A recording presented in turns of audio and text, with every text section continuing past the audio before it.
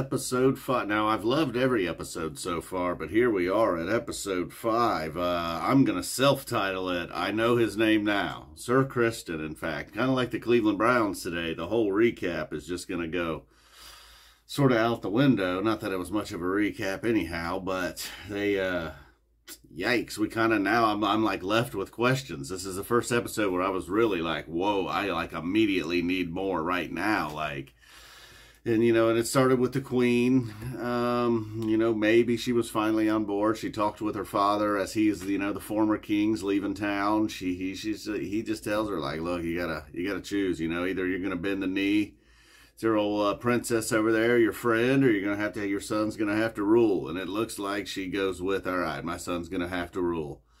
Immediately getting some attitude with the king. You know, the princess is still, her and the, you know, the arranged marriage does take place. Everything seems good to go. He's got a boyfriend. She's got a boyfriend. Seems all good, right? Well, you know, Sir Kristen, the guy who a few episodes ago, I was like, I don't really know his name. You know, if he becomes important or does some cool shit, I'll know his name. Well, I know his name now. That's for sure. Technically, I believe I may have known it last week, but yikes. Things don't go well at the royal wedding announcement. I believe, you know, we actually got a royal wedding at the end. I don't know if we were supposed to or not. I think they might like, look, we better get this over. Shit started to hit the fan. The king collapses at the end. Like, is that it for him? It seems like it's quickly going downhill with him. It seemed like in the middle of the episode I thought he died. But no, they just gave him some morphine or something and he goes down. And then for the night. And, yeah, I don't know. Oh, yeah, Daemon, oh, that's right. It starts with Daemon kills his wife. Jeez, this guy, he just gets more and more despicable, right? Right when you think, maybe Daemon's not that bad, all right, you know? No, he goes and does something like that. He called her, she's not ugly. You know, I think he had described, or maybe someone else had described for him as his ugly wife from the Vale or something like that. Nah, she wasn't ugly at all, you know? What's up with Daemon? Weirdo.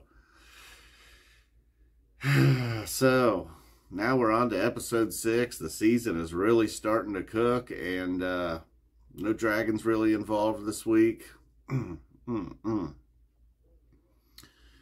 Woo! Sir Kristen does survive all the madness, though. Spoiler alert, Jimmy Fallon's boyfriend does not. All right. Did the king die at the end? What's up with the queen? They made that comment about like, oh shit, look, she's wearing that green dress. Uh-oh.